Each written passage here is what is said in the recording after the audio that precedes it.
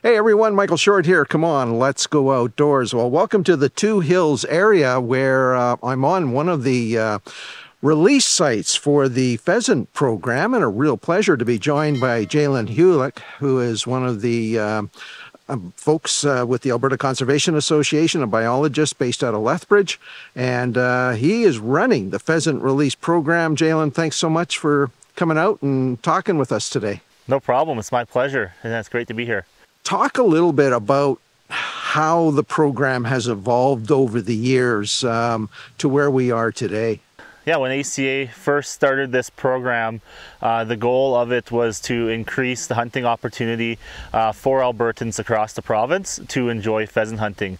So we've expanded our release sites quite a bit over the last number of years, including we have 2 sites in the Peace River area now, so northern Alberta, and as well as we've expanded the sites around Calgary and Edmonton to provide that opportunity for Albertans in larger urban centers and in areas where pheasants aren't as prevalent to be able to hunt them. So as I understand it, you roughly have 41 sites across Alberta. Are all of those sites Alberta Conservation Association conservation properties, or are there other partners? So we have 41 sites across the province. The majority of them are conservation sites owned by Alberta Conservation Association, but there is some that are partnered with Pheasants Forever, Ducks Unlimited, local fish and game clubs, as well as there's some private landowners in southern Alberta that allow us to release on their property and allow open access for the public to hunt.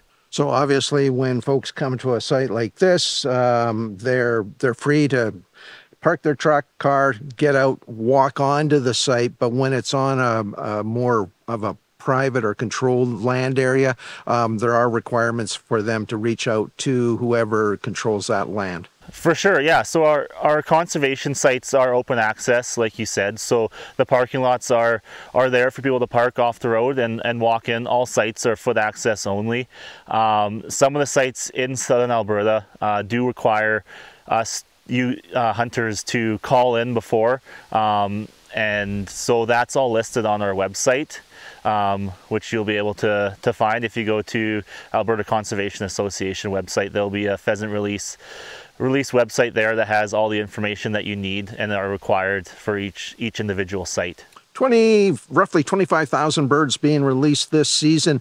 Do you folks track at all in terms of the success rate, and if there are birds that can survive? I mean, obviously this is incredible habitat, and I'm sure that's one of the criteria you have, but any idea whether or not we're actually I know it's not a name of the program to increase pheasants on the landscape, but do they have a chance? So like you said, the goal of the program is to provide hunting opportunities for Albertans, but like you said, lots of these sites are great habitat for pheasants and other upland game bird species. We don't have any, I guess, programs to see the success if birds overwinter and survive or anything like that. But, you know, anecdotally, I have spoken to a few of landowners around that border these sites that we release pheasants on, and they do see you know, increase in pheasants, you know, throughout the winter and into the springtime. Obviously, you know, the truck shows up and releases the birds. Today there were already hunters on the site, so lucky for them, I guess. But ethically speaking, if you did see the truck and you did see the birds being released, I guess you should, maybe it's a good time to have a field lunch or a cup of coffee and just relax and let the birds settle, eh? Exactly, yeah. So if you do happen to see a truck on site, like you said, it's usually a good sign, and a lot of happy hunters when the truck rolls up. But yeah, just a reminder that if you do see it, it's good to let them do their work. And like you said, you know, it's a good opportunity to take a break, have a drink of water, let your dog have a rest, and let the pheasants get released and settled in, and then when the truck, you know, leaves the area, you guys can pick back up and continue on hunting. So in terms of other ethical considerations when folks are out here, Jalen, what other things should they be considering when the truck is on site? just because something is legal to do doesn't mean that it's ethical and right to do. So, when you're on site, and all these sites are open to the public and public access, so they're very busy. So just be aware of that and cognizant that there is going to be other folks on the site and other dogs on site. So, if you do see, pheasants, the release truck driver and things like that, just be, considering of these other people, because, a pheasant harvested isn't worth endangering another hunter or, a dog for that matter, right? So there's always going to be another opportunity to have another crack at a pheasant. So if something, doesn't feel right, just it's better to not take the shot than to take it, right? And let's talk about bag limits. Just because these are raised birds delivered to, property operated by you folks and others, you still have to respect the regulations. That's right, yeah. So these sites still all fall under the Alberta hunting regulations for pheasants and other upland game birds for that matter.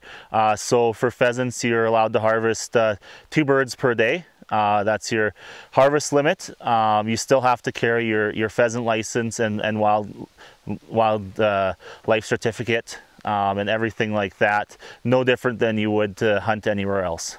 I guess one of the neat things about, and it's been for the last number of years, Jalen, is the melanistic bird. You've got about 1,000 of these beautifully colored birds. I didn't see any on today's release, but hey, who knows? They could be here. What was the driving factor behind that? Like you say, again, we're going to bring up 1,000 melanistic pheasants to be released. They're spread out randomly across the province on all 41 sites. So it's if you're lucky enough to see one, that's great. The goal of bringing in these pheasants was just to provide opportunity for hunters to have a chance to harvest, a different looking pheasant. These birds are still in the same species as the Chinese ringneck pheasant. They're just a different color variation is all the difference is. Jalen, thank you so much for coming out here and chatting with us today. We really appreciate it. No problem. Thank you. All right. Well, that's it from up here in the Two Hills area, folks. Happy pheasant hunting. Lots of occasions. There's going to be birds released up here right up till the end of October. And of course, the season runs to right around mid-November, I believe, across the province. So best of luck to all of you out there. Till next time, I'm Michael Short. Come on, let's go outdoors.